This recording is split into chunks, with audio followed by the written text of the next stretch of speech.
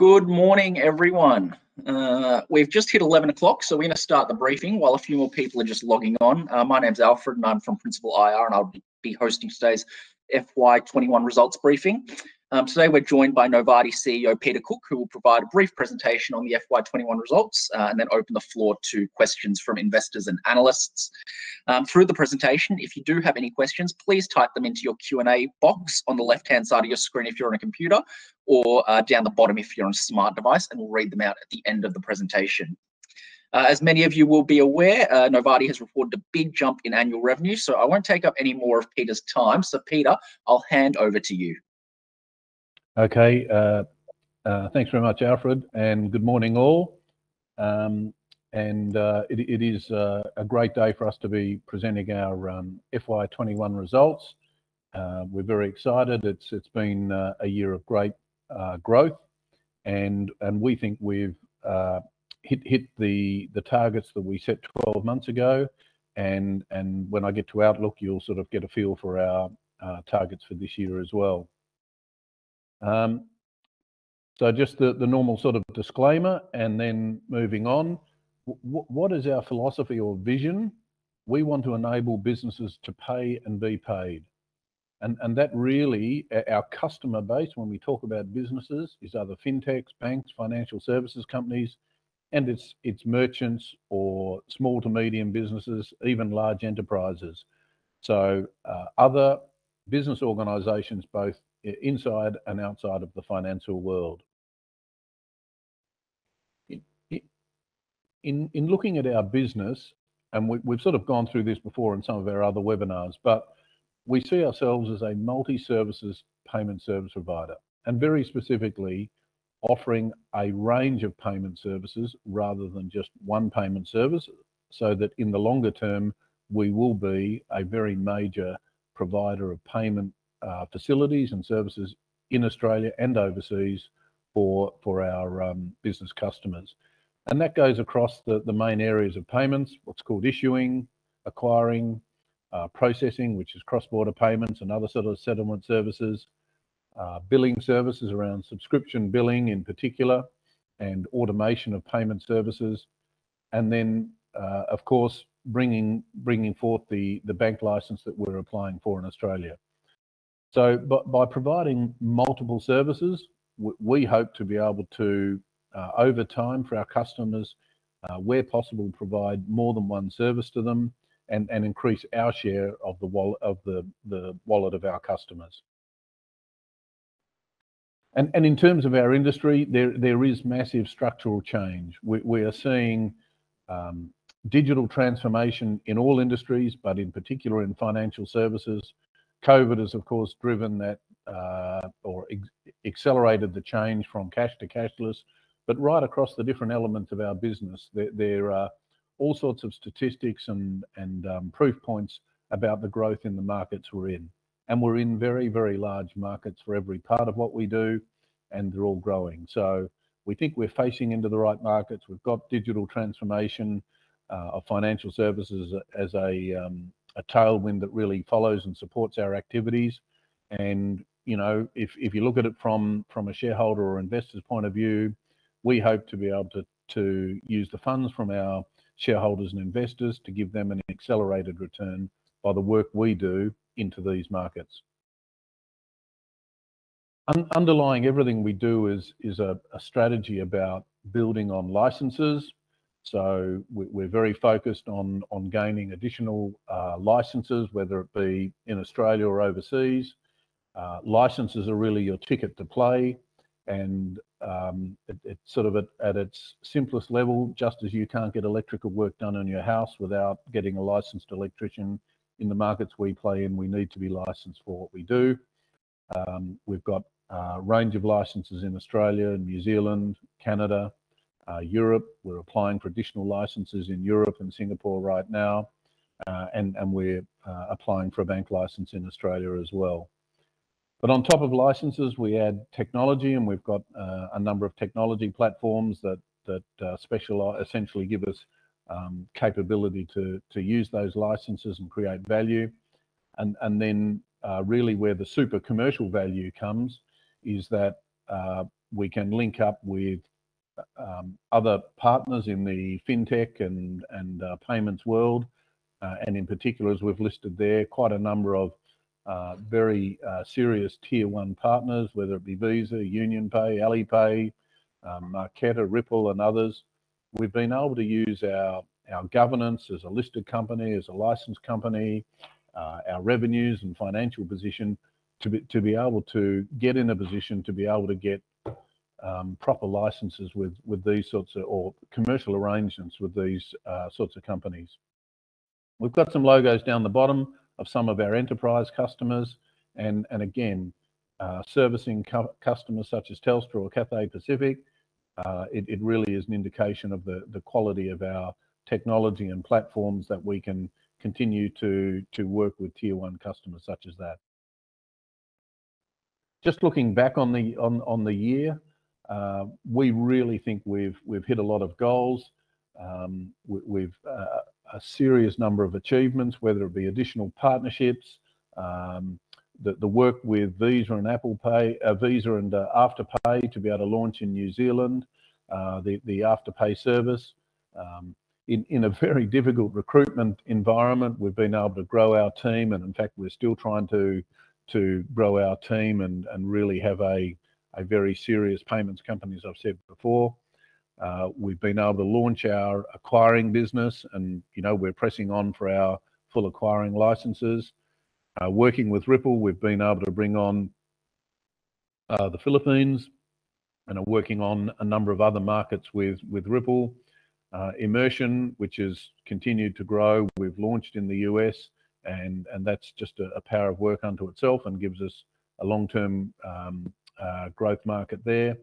And then on the bank, we've been able to, notwithstanding the slowdown from the regulator, we've been able to bring through significant funding, progress our application, and are still pushing on with that.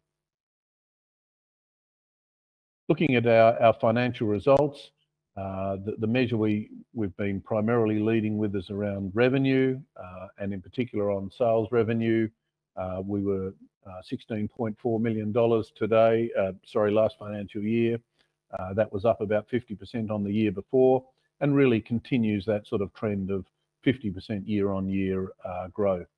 And then inside the business, what we call our processing sales revenue, 73% growth year-on-year, and we're absolutely trying to accelerate that at the moment. Just on sales revenue, $16.4 million, but actually if you look at what we call our total revenue, which includes R&D and government grants, we're up at $18.4 million from $11.9 million the year before, and again, a circa 50% increase. So we've been able to drive all the revenue lines of our business at a very considerable clip. And then within the year, tends to be a little bit that the first quarter is a bit flat, but actually we've pretty much been able to drive quarter-on-quarter revenue growth, and whether one quarter tends to be cyclical or not, but really focused on just driving that very consistent growth across a year and then across the years. And we this point expect that momentum will continue into this financial year. Just in terms of looking at our P&L, revenue, sales revenue of $16.48 million, other income of 1.9, gives us total revenue of about 18.4. The statutory loss of $11 million plus or minus, and then within that, the figure that we really focus on of what we would call our operating EBITDA, or our normalized EBITDA, is minus $4.3 million, prior year about minus $3.5 million.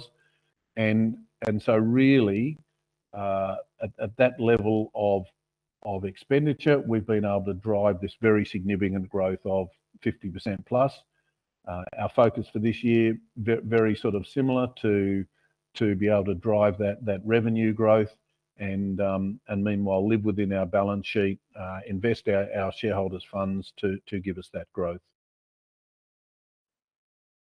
Maybe is sort of an indicator of growth and really happening right now across our business and our sort of hiring is that we are really looking to extend our business. It's a difficult environment right now with borders closed and whatever in Australia to pick up staff, but we've been able to actually hire some really good people over the last 6 months, and we are continuing to do so. So we see that this year is another year of driving growth in our people and infrastructure and licenses, but notwithstanding all of that, to continue this focus on revenue growth and becoming a much larger business. And so looking forward, and you're sort of hearing the message from me, very much the strategic focus is growing top line revenue, gaining market share, moving ourselves to a point where we will become a profitable business once we hit that level of scale. We've just completed a very significant capital raising, which has allowed us to drive into new markets and also increase our presence in existing markets and really extend our ability to diversify and increase our sales. We are looking at a number of M&A opportunities. We did invest very significantly in Reckon Limited, and we have meaningful conversations with Reckon as to working together on a range of opportunities with them, and we think that has a very good that's a very good opportunity for the shareholders of Novatti. We're working through in terms of licenses on our Visa and MasterCard acquiring licenses, which we at this stage see as imminent. We continue to work on our banking license in Australia, and we see that will hopefully occur over the next few months. We are working on licenses in, as I said, Singapore and Europe, and see that those licenses should also become available to us in a reasonable time frame. So core strategy, flesh out our business, grow revenue, and drive ourselves towards that profitability point. And with that, Alfred, that's very much my presentation. Happy to take questions for today. Excellent. Thank you very much for that, Peter. Congratulations on the great result. We have actually had quite a few questions come in already. If anyone does have any, just add them to the Q&A box on your left-hand side of the screen or bottom if you're on a smart device, but I'll start reading them out. Peter, the first one comes from Christian. Hi, Peter. Excellent results. Excellent growth for the team. Have you got a revenue forecast for immersion coming into FY22 and beyond? So Christian, we're not in a sense, we're not a forecasting company quite to that level, and in particular by segment. But I think, I'd say in an aspiration sense, we at least want to continue the growth rate for the whole company that we've been able to show over the last 3 or 4 years. And in terms of immersion, really we're fastidiously trying to grow the business at a very strong level, both in Australia and the US. And I think for the longer term, thinking about what further markets to take immersion into, but right at the moment to manage the 2 markets we've got. Thanks, Peter. I've got a question on the banking license from Harold and Wade that I'm going to merge into one. RE, the banking license, will Novatti be seeking to provide banking services to select segments, such as small businesses? If so, please comment how this will be used. And Wade adds, who will you guys be targeting for the banking services? Hello, Wade.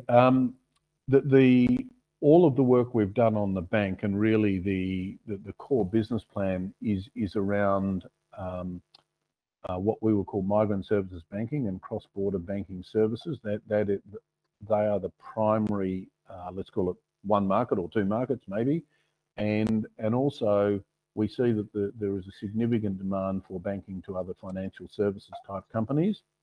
And then you might say finally, but not as our core market, is banking of small businesses in Australia. But in terms of us getting our own sort of blue ocean and, trying to be different and appeal to essentially a less congested market, we have primarily focused on the cross-border banking and payment services. We see ourselves as providing a lot of that borderless banking, and we see that that's an area that the other major banks in Australia are less focused on. So we see that the market we're creating for ourselves is newer and more of a blue ocean, cleaner market segment. And actually, slightly related to that is that if you look at Novatti, we are a payments company. A lot of the customers we seek to address, not only will they need lending type, deposit and lending services, they need payment services. So it's sort of really playing to our strong suit. Thanks, Peter. Question from Glenn regarding the acquiring license for Visa and MasterCard, the bank license approval. Can you give us a feel for the short-term effects of the approvals, i.e. what is the ramp up of both? Hello, Glenn.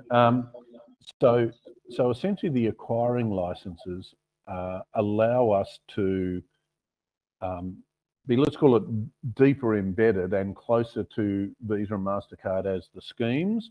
And so you could take a view that, well, definitely that we'll have deeper margins to play with. So if we, figuratively, if we charged, say, 1.5% to take a Visa or MasterCard transaction, rather than paying away maybe 1.1% or 1% out of the 1.5%, we might be only paying away 0.6% as an example.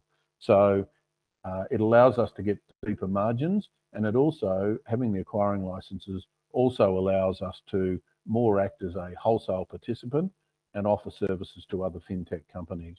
So net, deeper margins.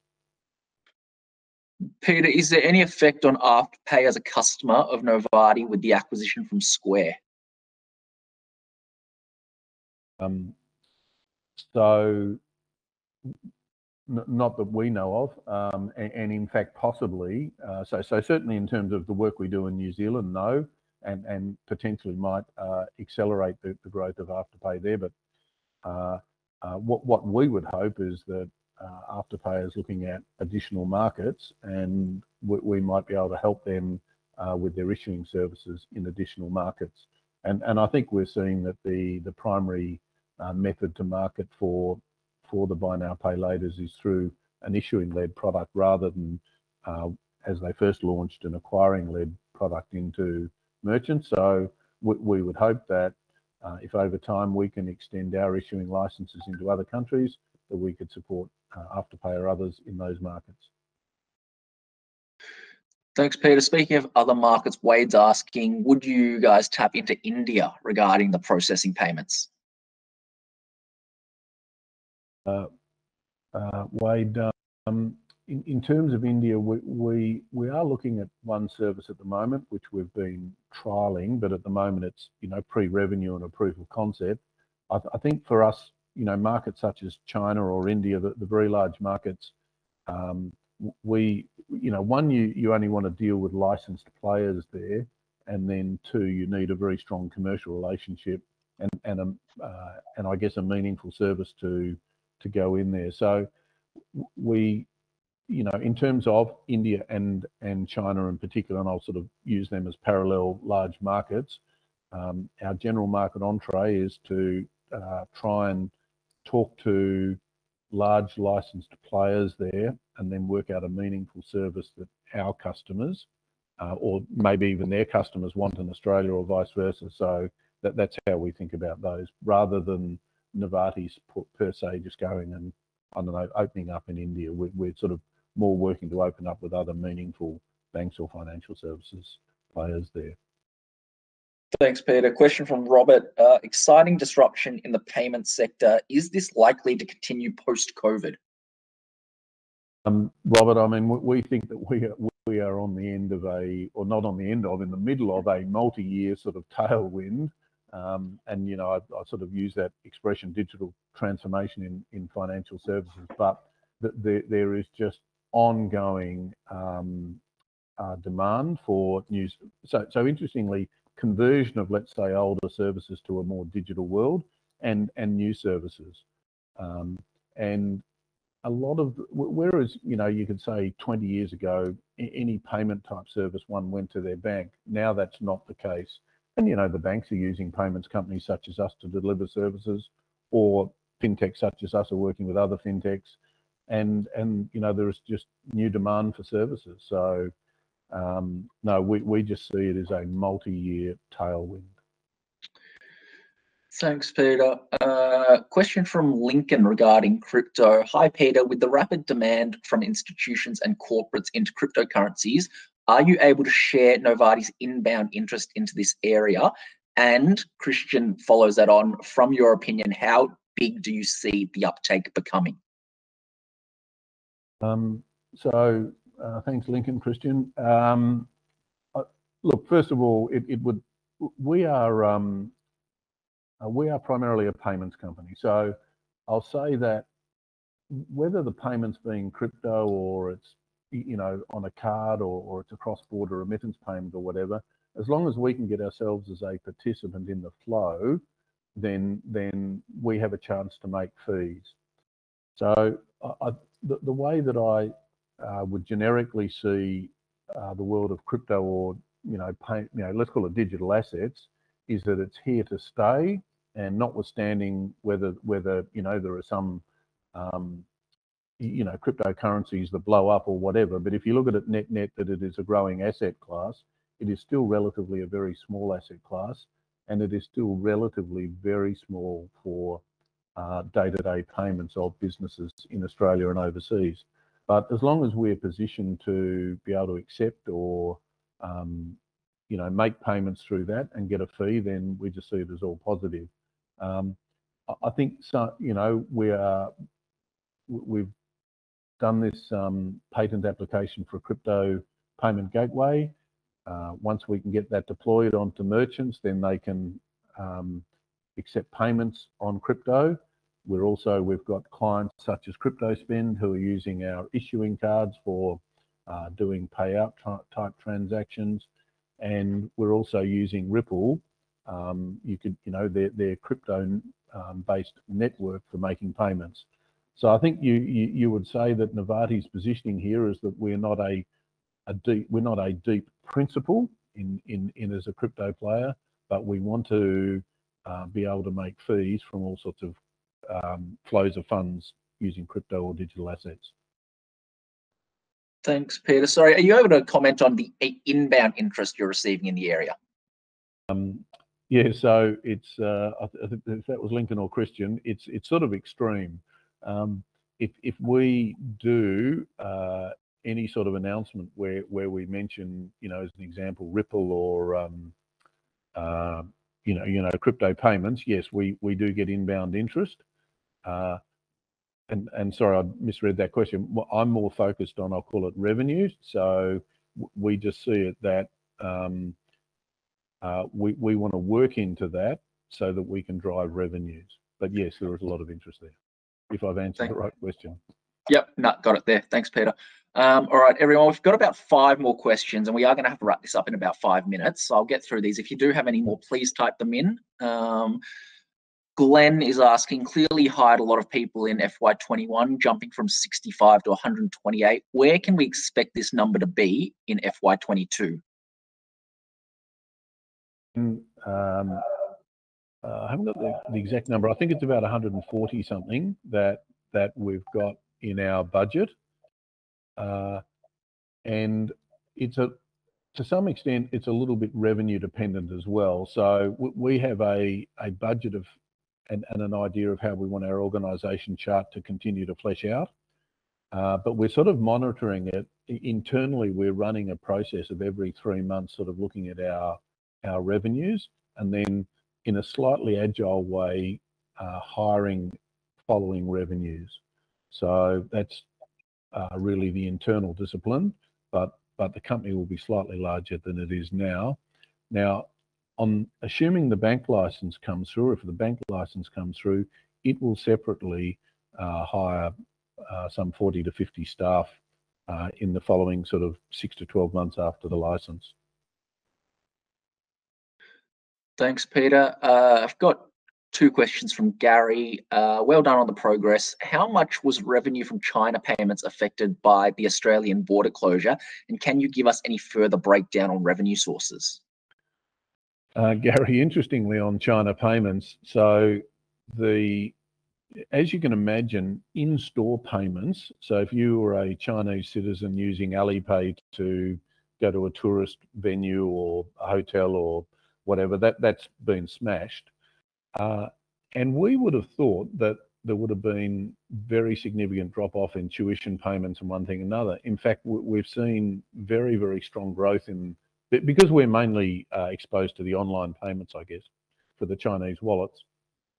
We've seen very, very strong growth. And I think there's a few sort of dynamics happening. One is that there's a number of people stuck in China who own properties here. They've got to pay rates, they've got to pay utilities, they're paying university fees, whatever. So actually we're providing a great service for them. And then, you know, we've still got many, many Chinese citizens here who are essentially pulling funds out of their Chinese accounts to pay for bills here.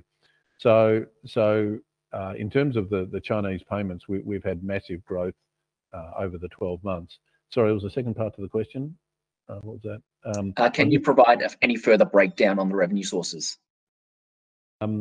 So there is, in our annual report, we've gone to a level of segmentation that is additional to what we've done before, Gary. And so, yeah, we are trying to segment against issuing, acquiring, cross-border payments, immersion, and so forth.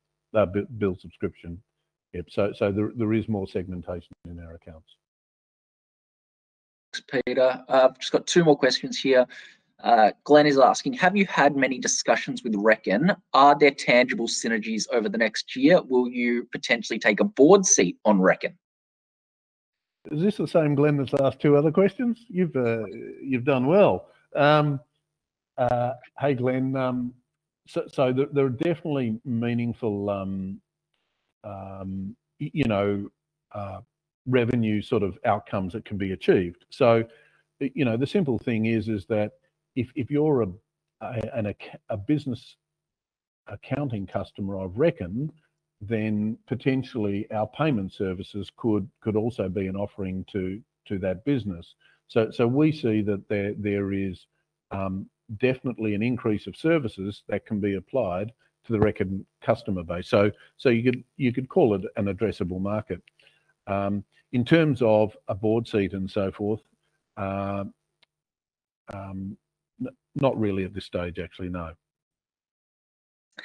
Thanks, Peter. Just one last question here from Paul. Where are you at with acquisitions? Hello, Paul. It's essentially a forever task. So it is an absolute part of our strategy that we grow by M&A or inorganic growth. And we've got companies that are helping us there. So, we've actually got some companies that work on a buy-side mandate for us. So we are assiduously looking for opportunities. They seem to, it's just like any sales funnel. You've got to get them in the funnel, work through. We've failed a couple on due diligence. We've failed a couple on price. Some have failed us on price. And so it's just an ongoing task. Excellent. Thank you very much, Peter. That's all the questions we've had for this morning and just on 11:30, so great timing. Peter, on behalf of all the attendees, thank you very much for your presentation and taking the time to answer investor questions. We look forward to hearing from you again in the future. Alfred, thank you. And look, I do really appreciate our shareholders and investors that have dialed in. I mean, we want to communicate with you. We are very proud of what we've been doing and what we are doing.